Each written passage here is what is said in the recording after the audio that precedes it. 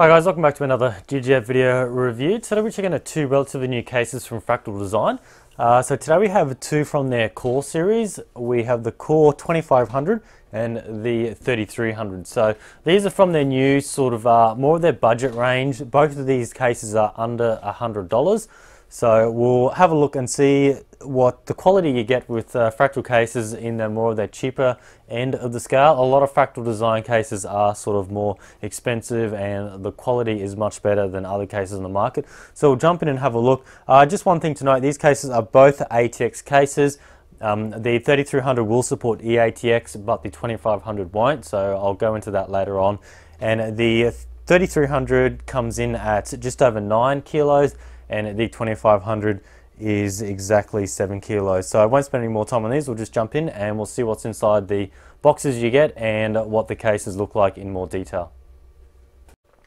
Alrighty guys, so we've got the two cases here. We've got the 2500 and the 3300. So I'll just go over them. I don't have any systems to put into these or build them up, but I'll just be putting a motherboard in, showing you how they look and showing you how some other gear fits in them. So the main differences between the 2500 and 3300 is the 2500 is slightly smaller. It's not too much shorter. It's a little bit shorter in depth, and the width is a sort of a fair bit smaller as well. So it's a little bit smaller all around. And the other major aspect on the 2500 is it only supports up to ATX motherboards, and the 3300 supports up to eATX. So now a lot of people think that eATX means you need a higher case, a much taller one. But this board here is an eATX and this board is an ATX. They're exactly the same length boards, but the difference is eATX is a slightly little bit wider. You can see there, so it's about nearly an inch or so wider. So this board will fit in the 3300, this board will fit in the 3300, but only this board will fit in the 2500 because it doesn't support eATX. This one I'm pretty sure will hit the hard drive cages, as it only supports up to eATX. Sorry, it only supports up to ATX, so we'll have a look at that a little bit later on when we go to fit the boards. We'll just have a quick look at the externals of these cases and what you get. Both of them come with 140mm fan sort of grills up the top, so you've got one there and one there. They're pretty much the same on each side, and you've also got cutouts for, or not cutouts, but holes to put 120mm fans on as well. So it's pretty neat they've done that. And then on the top of each case, they're pretty much exactly the same on each one. You've got your two USB 3. It's good that they have two USB 3. Mind you, both of these cases are sub $100 cases, so they're your entry-level cases. I think Fractal Design is sort of jumping into sub $100 market. They did start off with a lot of high-quality, more expensive cases, so it's good to see they're bringing out some nice quality-looking cases that are under $100. You've also got your microphone, your headphone. It looks like a hard drive LED there, and then we have your power and your reset button there. So they're not the push-in ones, they're just the clicky ones there, and that's the same on each one. And then going on the front, you've got it's actually plastic, but it looks like a aluminium design. You can just see that there. And then you've got each one has two 5 1/4 inch dry bays, and you've got mesh down the side on each one like that, and that is also filtered. If you pull the covers off on each one, like most cases, they just pull off from the front. You need a decent pull like that, and you can actually see they've got where are we? They've got mesh. Let's see if I can get a better shot. They've got mesh in here, so it's squishy mesh all the way through, so that'll act as a filter. So for your intake fans, it'll stop any dust getting in, and then you can just sort of, I don't know, hose this down or clean it if you like.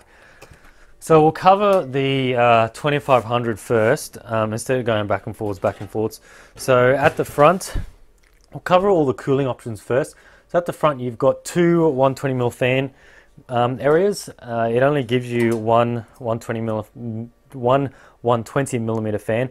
Bear in mind, this case is about $80, so to get a couple of fans in this case is actually really nice.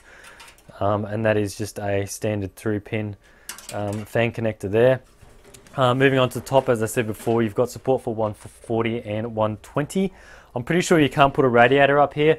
It doesn't say it in the specs. We'll look at this later on, but I'm pretty sure the gap between your motherboard and the top is not enough. It would have been nice if they did that, because you could have got a nice little case to be able to support a radiator up the top, but it will only support one in the front.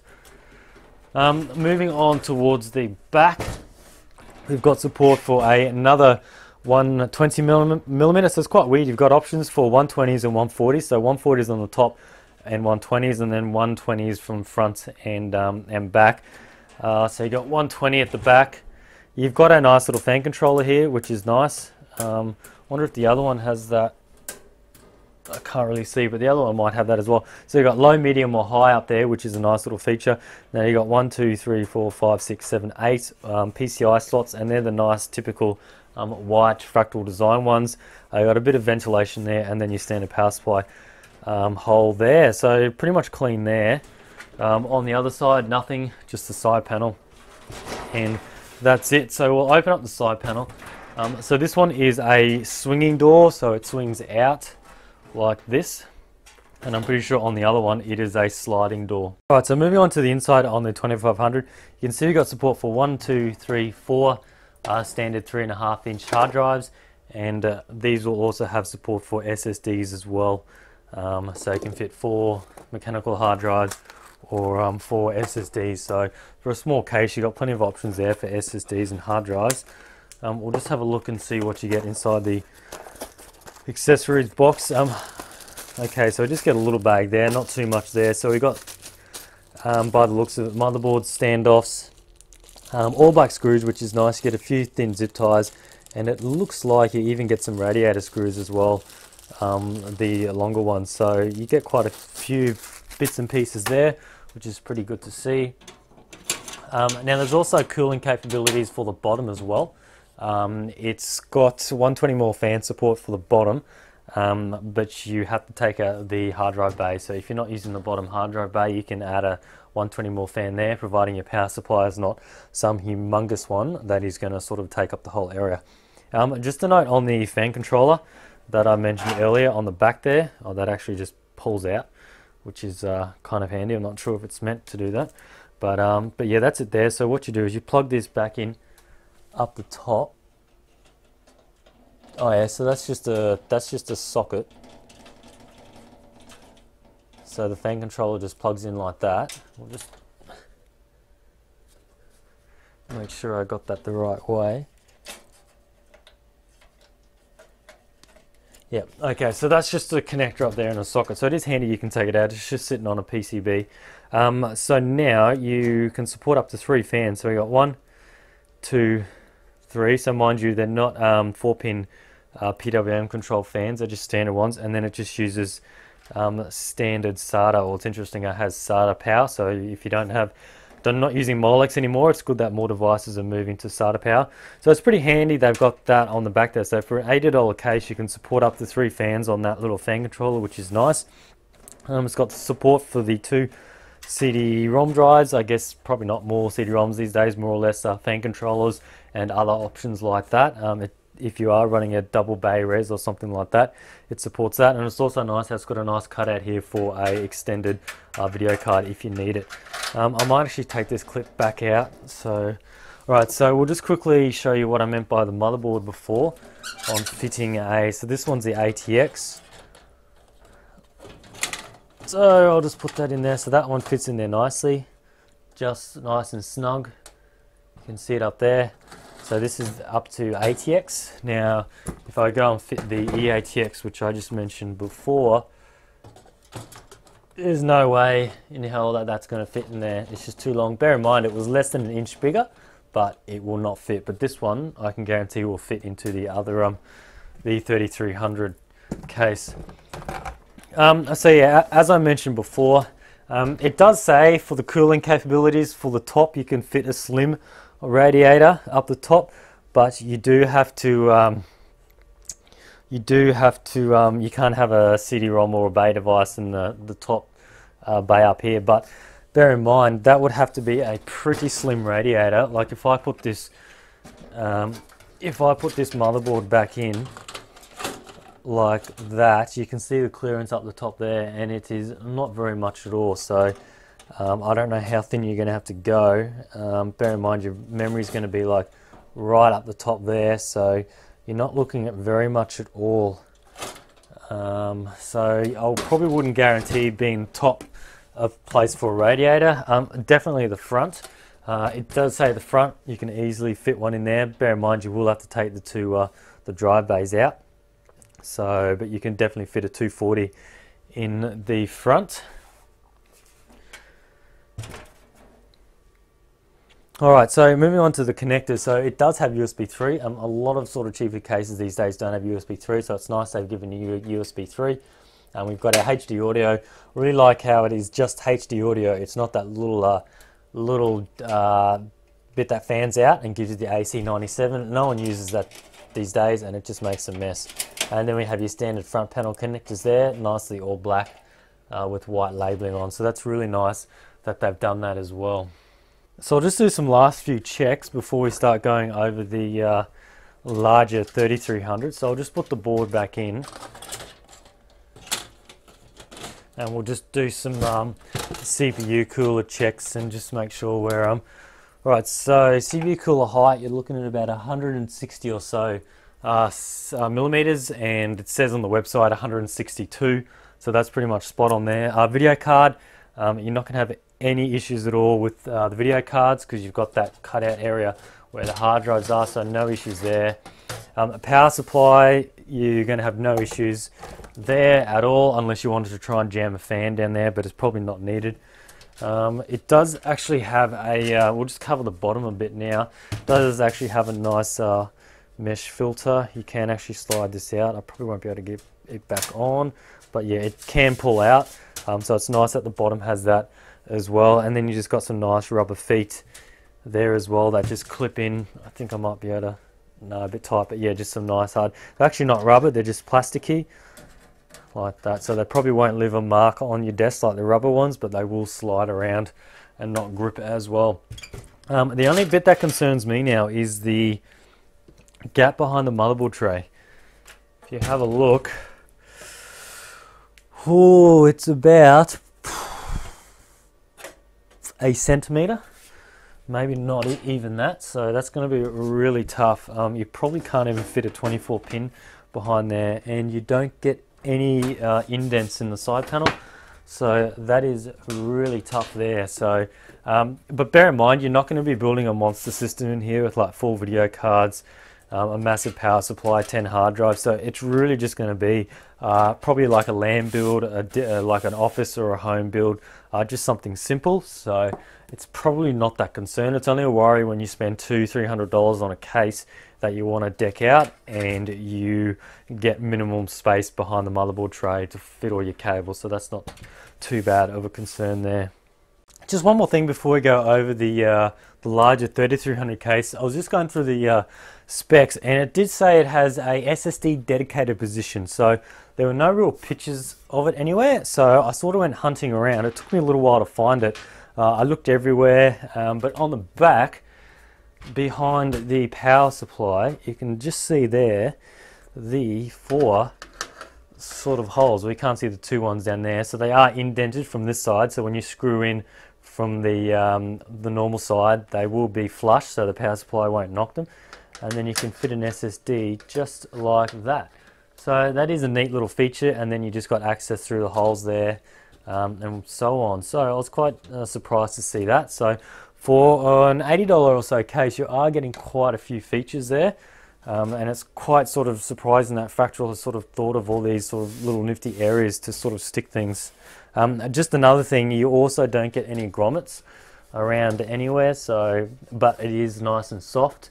It's not going to cut your arm off or anything, so I actually think grommets are sort of overrated. A lot of cases these days give you 1001 grommets, and it's not necessarily needed. They do sort of stand out, and I actually think they make a case look messy, so just having a few holes in the right spot can sometimes be better. Okay, so moving on to the big brother, the 3300. So very similar design. We'll just pull the front off like that. So same layout. You've got the mesh filters here, so that's the only room for intake on these sides here. And then you've got the sort of plastic aluminium look along there. So it does look pretty cool. Bear in mind, I think this case is right on $100. So you're looking at 80 or so for the 2500, the slightly smaller one, and then 100 for this one. So for the front now, this gets upgraded to supporting two 120 or 144 millimeter fans, and it comes with one of the standard Fractal Design ones there as well. Another area I like on their website, when you go to the specs, it tells you the thickness of all the radiators and where they're supported. So it actually says the front can support up to a 33 millimeter thickness radiator, the top can support so much. So it's actually good that they do actually say that, or a lot of websites don't. We'll cover the radiators in a little bit. We'll just go over the back. So now the back gets also upgraded to a 140 or a 120 millimeter fan, so that can also be a radiator as well. And we actually do notice that we do now get a bit of room up the top, whereas the last one was sort of cut off, so we might be able to get a larger radiator thickness up the top. Then we got 1, 2, 3, 4, 5, 6, 7, same amount of PCI slots. And then we have the power supply cut out down the bottom like so. So very much the same. And then the back is just completely plain. And I might actually just cover the feet now while we're doing the exterior. And we also get the upgraded of a sort of quick removal mesh fan filter, whereas the 2500 was sort of a bit harder to pull out on the go. So it's pretty sweet they've done that. And we also get similar feet, but these ones are a slightly different sort of design, but they look very similar. Alright, so moving on to the inside. Just one more thing before I do take that off. We actually do get a side as well, and that's very similar to the other one, and that's 120 or 140 millimeters as well. So this one is a bit harder to get off. It is a slide one, quite tight, and then it just comes off like so. So it's interesting that they've done the slide and on this one, and the other one is sort of the closed door. Alright, so we can see we've got so much more room inside now, just that little bit bigger. And the way they've designed this case, the first thing you'll notice is you've got this bar along here. So this bar is your SSD bar, so it supports 1, 2, 3 three SSDs, and it'll also support standard hard drives as well. And I guess you can probably do them, it looks like you can do them at the same time, so I'll just grab a hard drive if I got one floating around here. I normally have a few. I had an SSD here as well, so it's got me thinking that you can go hard drive like this. That's if those holes line up. Where are we?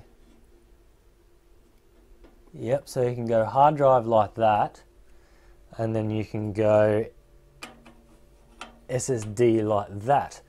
So, and then you can do that 3 times, so another one there and another one there. So that's a very interesting design.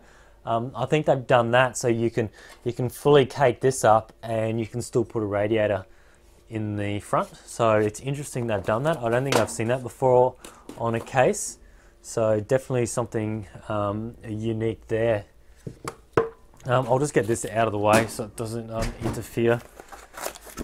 So we do actually get quite a few more bits and pieces, not too many more. We've got a heap of screws, radiator screws, and then just some zip ties and so on.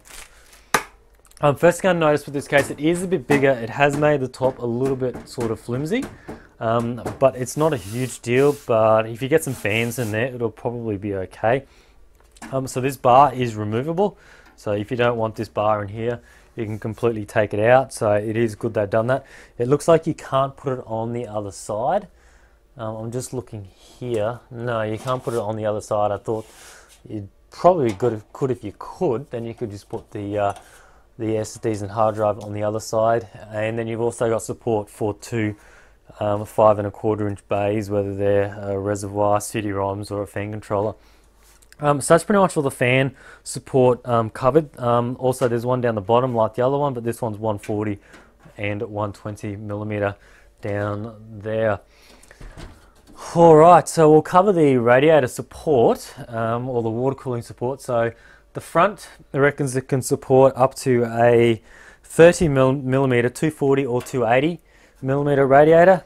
I do like it how you can put the fans in the front, so it'll fit standard thickness fans. What's that, 25 millimeter in the front, and then you can stick the radiator on the inside. So I'm not sure why it says 30 millimeter thick radiator. I guess that's if you're putting it in the front, but I guess you probably wouldn't put it in the front, because you could probably fit the whatever size radiator you want, providing you it wasn't going to interfere with the hard drives here. You could stick the thickest radiator you want and just let it come out, providing you don't have a video card that's like humongous, which I'm pretty sure there's none out. You should be fine with that. I'll actually finish off with the radiator support. Alright, along the top, it reckons you can fit another 240. Doesn't say 280. The top says 240. Oh yeah, sorry, it's on a separate line. 280 or 240.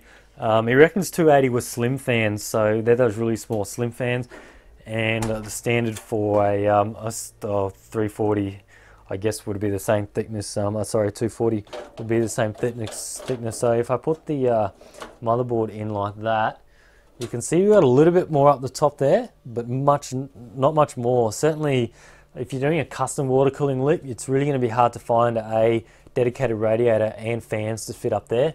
Bear in mind, it is brought forward a little bit, but it's still going to. I still think it's going to hit the RAM slot, so it'd have to be a bit closer.